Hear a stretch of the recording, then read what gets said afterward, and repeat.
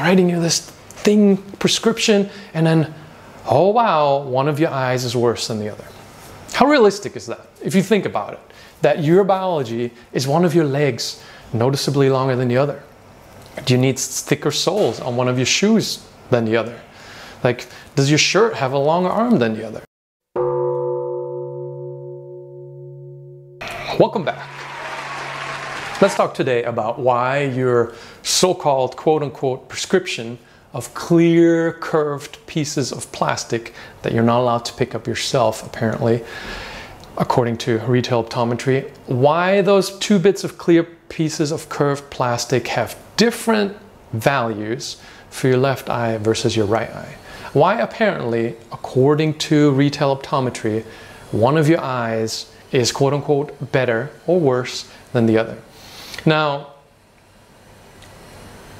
it's very likely that if you look at your so-called prescription that you have different numbers for the left and right eye. Not all people do, but the majority of people who get lens correction have different numbers left and right eye. Now that should make you wonder, if you know this in a larger context, that most everybody who gets glasses doesn't have the right values left and right side, why is that?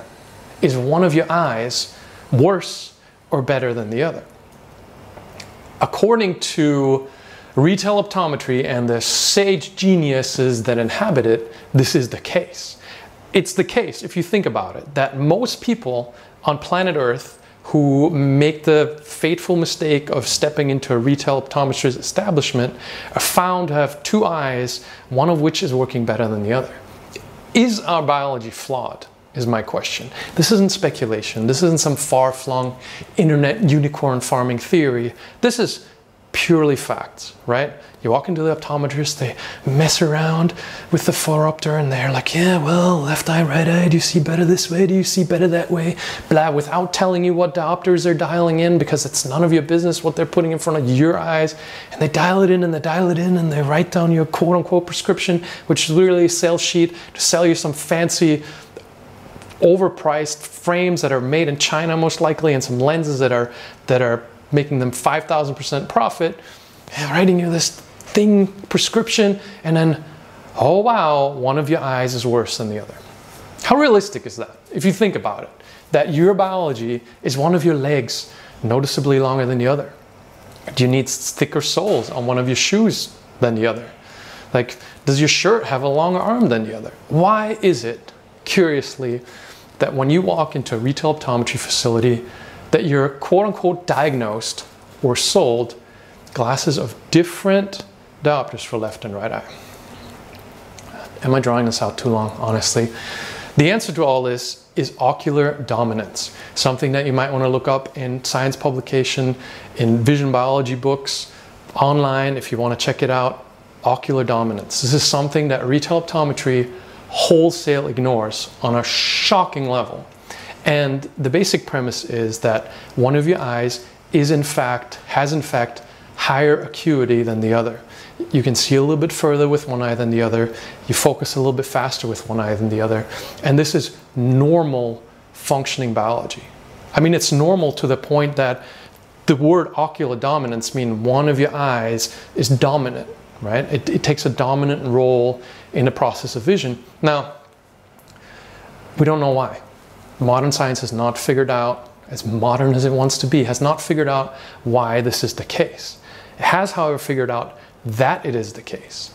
And this, going back to the previous bit, my rant about retail optometry, is when they give you glasses, they should realize that one of your eyes is dominant. So therefore, there is no need to give you higher correction for your non-dominant eye, because that is normally functioning vision biology, right? Like if you go in for your first pair of glasses and you're getting a minus 1.5 left eye and minus 1.25 right eye, that's wrong, right? Because all that's happening there in this so-called exam is they're finding which of your eye is expressing dominance.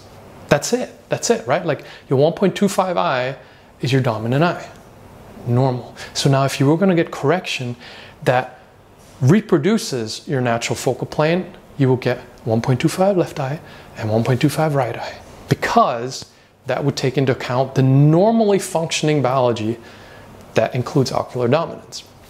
Now, the reason I'm making this long story, and hopefully I didn't lose you to this point, is to illustrate that retail optometry is filled with idiots. I shouldn't say that. I should find more polite ways to express these things. Retail optometry has a different take on how biology works than actual reality, right? Actual reality is if you find somebody who's got perfectly healthy, functioning, normal, non-myopic vision, they're gonna have a dominant eye. They're gonna have one eye that sees further, faster, clearer than the other. There's nothing wrong with that. So if somebody's correcting the non-dominant eye higher, in effect, they're not understanding biology. They're not understanding the very basics of vision biology, which is part of what's incredibly frustrating to me, because a little bit of digging, I mean, you spend a couple of days learning about the basics of vision biology, then the basics of modern so-called prescription, aka actually sales tactics, make no sense. They're telling you that these people don't understand the very basics of biology. And while we don't know why your eyes are built this way, they are built this way. So now what the optometrist does is he disrupts the normal functioning of your eye by overcorrecting the non-dominant eye. We still don't know what ocular dominance is for, but we're gonna have to assume, fairly speaking, that when you disrupt normally functioning biology, that doesn't probably net positive outcomes. I don't know what the outcome is. All I know is if your legs are the same length and somebody puts higher soles on one than the other, that's probably not gonna be good for you, right? No need to. So it's to me, it's frustrating. And the first time you get glasses, when you walk in somewhere, first of all, it's pseudomyopia. Like, first of all, you shouldn't be getting glasses in the first place, right? But if you were to anyway, left and right eye, in most cases, would be the same. If there's a quarter diopter difference, whoever writes you a so-called prescription, aka actually sales sheet, with a 0.25 diopter difference between left and right eye, in my non-professional, non-accredited, humble estimation, should be slapped in the face, right? Because my question would just be, what about ocular dominance, right? Like, one of my eyes is supposed to see further, faster, quote unquote, better than the other. It's designed that way. Why are you messing with it, right? Why? So that makes no sense. It's important to know the problem that really emerges with this is if this is done continually, you're getting progressive myopia. Your myopia is increasing because of the minus lenses that these geniuses put in front of your eyes. Now, you're gonna start getting a larger diopter ratio when you're addressing one eye focal plane different than the other eyes, right? Like if you're overcorrecting the non-dominant eye, that's gonna lead to more myopia progression potentially to a certain extent. So what you might find now is that if you're at, for example, a -4, right? There's -4 in one eye and -4.75 in the other, right? That ignored fact about ocular dominance and overcorrecting the non-dominant eye now leads to this increasing diopter gap, taking you further and further away from a natural focal plane, exacerbating the problem of myopia by now making it a complex focal plane correction.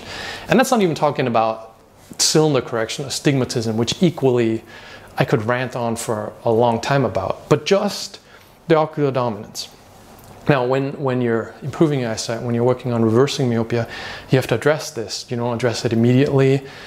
If you're watching this and you don't know the bigger picture of how diopters affect your vision, don't go monkeying around with lenses. I'm not giving you advice here, certainly, because I'm not allowed to say anything, because you have to have a license to sell lenses to talk about stuff, apparently, because this is incomprehensible to us mere mortals. But what I am saying is learn more and understand. Don't monkey around with lenses. Just because you watch this video, don't go like left eye, right eye is the same. If there's been years of lens interference in your natural vision, then you can't just tomorrow reset that. That's not going to work out too well. Which brings us to the next topic of how to address ocular dominance in a positive way when you're reducing your myopia, which is going to be in the pro topic second part of this video, which is also free, but not posted publicly on YouTube. It's available through our forum in the how-to guides of our forum. Pro topic video. If you're not a member of the forum, you can find it from endmyopia.org. At the top, there's a link to the quiz. which you have to answer the questions correctly, that you're showing that you understand the basics of myopia. You can, for free, get into the forum, and from there you can download the video where we discuss how to address ocular dominance in the perspective of reversing the myopia and reducing that diopter ratio hint slowly over time. Hopefully this is a helpful introduction. The goal of this is just to get you thinking. The goal of this, to those of you who are curious, is to open a biology book or pop up a Google search and start looking at scientific reality, biological reality, versus what people are doing to your eyes.